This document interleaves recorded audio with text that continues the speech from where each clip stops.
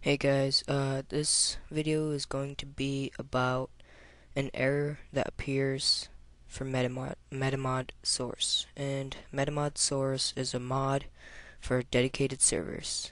Dedicated servers are servers you can make, and they're free. And people can actually play on them too. But you won't be paying tons and tons of money. But I'm not going to go into that today.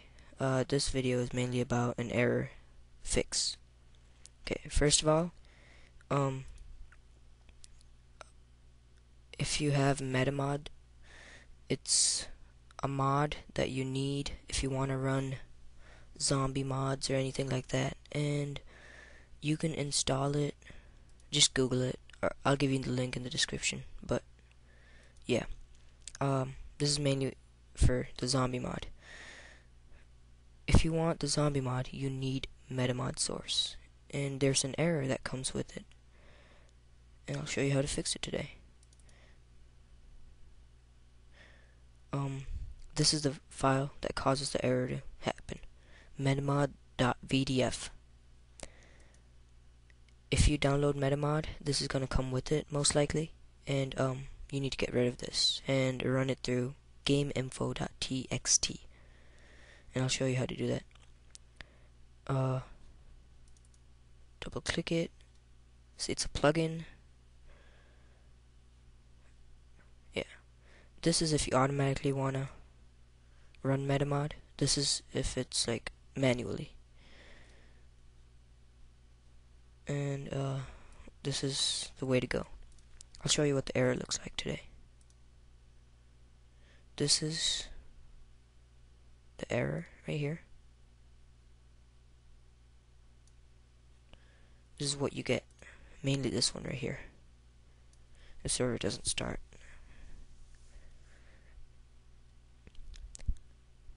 You can pause the video to read it. And that is caused by this little thing right there.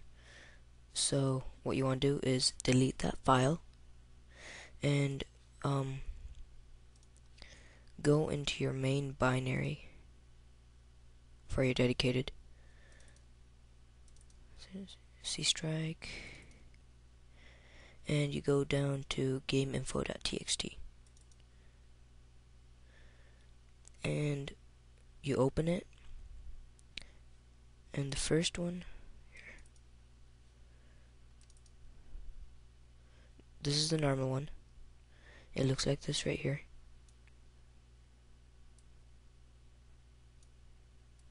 And what you have to do to make MetaMod run through GameInfo.txt is add this file right here, right below this, but above all these three.